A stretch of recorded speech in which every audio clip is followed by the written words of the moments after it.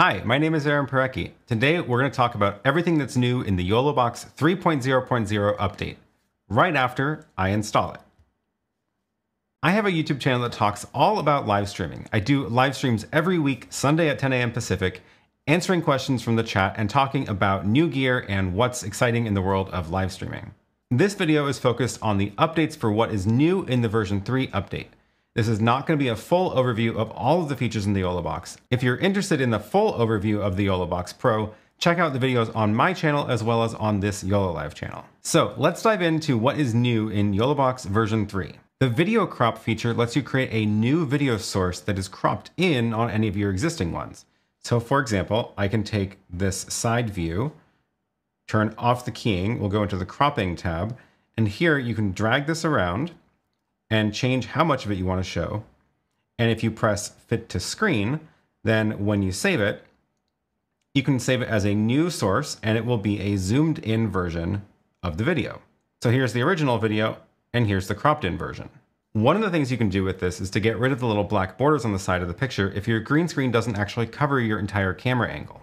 So for example, I've got these little black strips right now because my camera is not zoomed in enough. So I can go ahead and click on the little icon in the corner, turn on Chroma Keying, let's give it a background so we can really see what's going on here.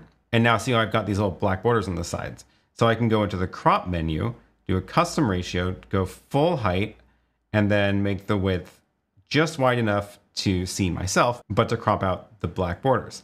We'll go ahead and edit the original video for this. And now I've got a nice clean green screen in the YoloBox.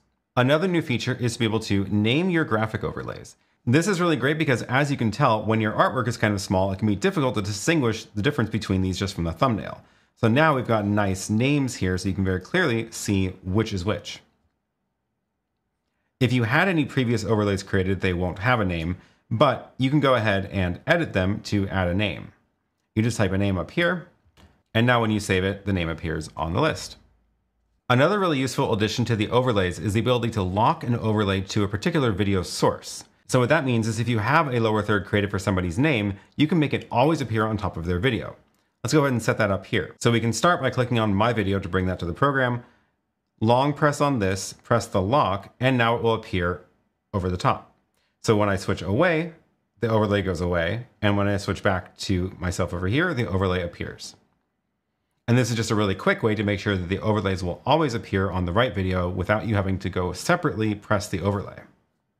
One of my favorite new features is that now all of your live stream settings are saved when you exit the app. To show you what I mean, let me go ahead and set up a few more sources on here. I'm going to add a side-by-side view, for example. We'll go ahead and do this, create this view just the way I want it. Let's go ahead and use a background image. Let's get rid of the borders, and we can choose what size these are. Let's make it look like that. It's one of my favorite layouts, where you got the person smaller, cropped, and a larger view of the screen or whatever you're sharing. We'll go ahead and click done, and that's of course now saved down here as an angle I can cut to. But if you remember, previously when you would leave this and go back, all of your video sources would have been disappeared. Now they're restored. So I can go right back to my side-by-side layout without having to recreate it. And the same thing is now true if you duplicate an event. And the same thing is true if you duplicate an event. So if I click on the little three dots, press duplicate, just call it test again, very creative. Then if I open the new one, you can see that it has also restored all of my video sources. And again, I can get back to that side by side. And all of the overlays come with it as well. Another great new feature is that all of your multi-views can now have video backgrounds. So let's go ahead and make another side-by-side view, choosing the two video sources here. And now in the background, notice that this icon actually has a little 8 seconds on it. And if I choose that, it's an 8-second animation for the background. So I'll go ahead and again slide this over to this layout. And we can also add other videos from the SD card. So by default, it gives me the list of all the images on the card, but now I can also go tab into the videos, and this is going to load up all the videos I've saved on my SD card. You can now go browse various stock websites to find video clips that are good for backgrounds. Let's go and choose this little red and blue neon rays, choose that one, and now that's looping in the background. So go ahead and click done, save that, And now this side-by-side view shows the little looping background with the lasers. That's pretty fun. This lets you add a nice professional touch to your live streams. Another update that I know a lot of people have been asking for is the ability to have all the comments from all the different platforms appear in one tab. So once you're live, your comments will appear over here.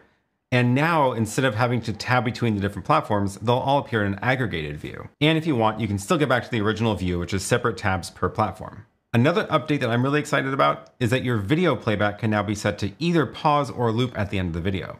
So if I go add a new video source, let's grab a video from my SD card, say one of my drone videos. And now I'm going to go ahead and scroll over to the settings tab here. There's this new menu option called Local Videos Play Mode.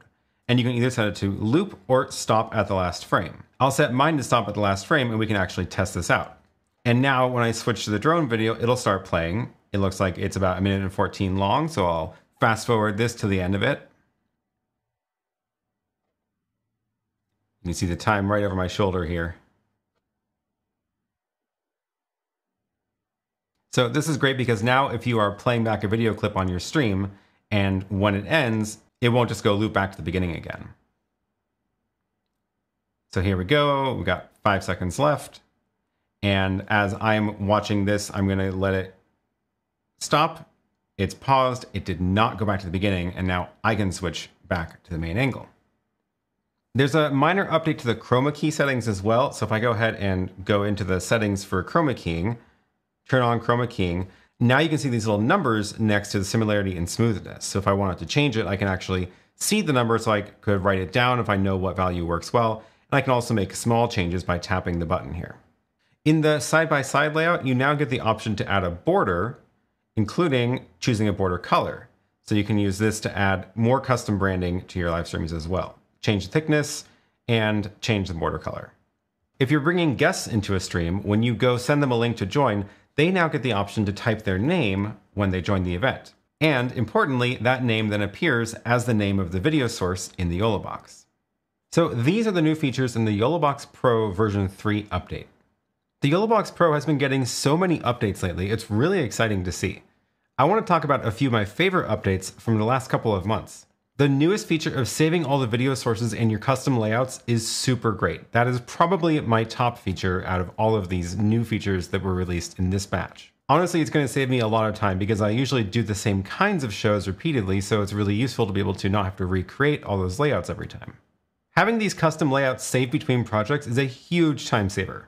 I'm really excited to see this. Now I can get the layout all set up exactly the way I want to, and it will always be there ready to go. Another really great addition in the last update is the ability to actually set the layer order for your different overlays. This is great because if you have multiple graphics that you might have overlapping on the screen, you can now choose what order they stack in. But I think it's actually version 1.9 from July that has a couple of my absolute favorite features. The ability to invite guests into your live stream is incredible.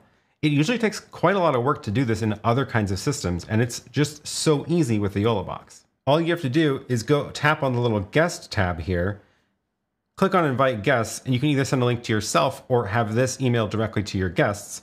They get a link they can open in their browser, and they just join it like any video conferencing platform in their browser. And then their video source appears directly in the YoloBox. And now that your guests can enter their name, it's even easier to find them on your multi-view screen. The other feature I'm really excited about is what lets you do this layout. This was launched in July. What this lets you do is when you drag this slider, it changes from evenly sized to up. And if you go to the left, it'll start shrinking the one on the left. That lets you do this kind of person on the side and then a big version of the screen or whatever else you want to show larger. The one on the right stays in the 16:9 aspect ratio and the one on the left will crop in. And this is really great for when you might have a presenter with their slides, which are 16:9, and you want to show their face next to it. You want to crop their face because you don't care about the background behind them, but you don't want to crop their slides. And again, it's super cool to see this in the YoloBox because there aren't that many other things that can even do this. If you like this video, please give it a thumbs up. You can subscribe to me on YouTube. My name is Aaron Parecki, and you can find a link to my channel down below. As always, thank you so much for watching, and I will see you in the next one.